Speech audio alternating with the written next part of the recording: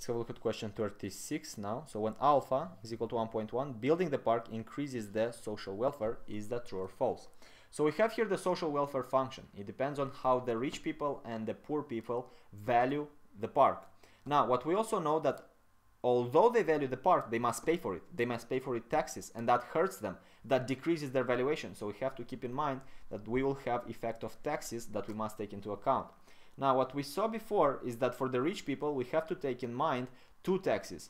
We have to take in mind the taxes from the opera tax and the lump sum tax, the 175 euros that belongs to the rich person that has to pay. But what we also need to keep in mind is that we have excess burden. That's also a distortion, a decrease in the utility of the rich people, a decrease from their valuation, so to speak.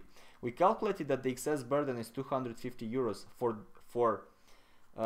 50 rich people, because only the rich people are suffering from excess burden due to the tax on the opera tickets, meaning that 250 divided by 50 rich people is equal to a 5 euros excess burden per rich person. So let's write that over here. The valuation of the rich person is going to be the following.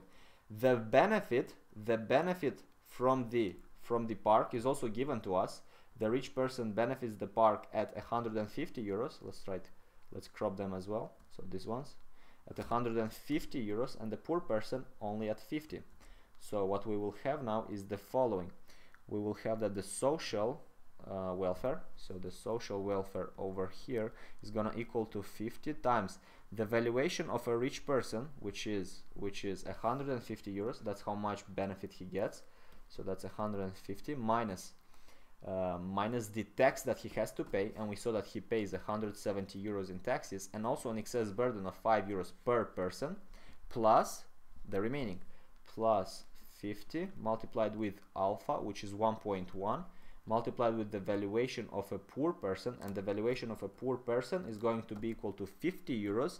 So that's going to be equal to 50 euros, but again the poor person has to pay a lump sum tax as well, which is 25 euros per person. Now with this in mind, let's see what the social welfare is going to be. If we solve the math over here, that result is going to be equal to minus 125.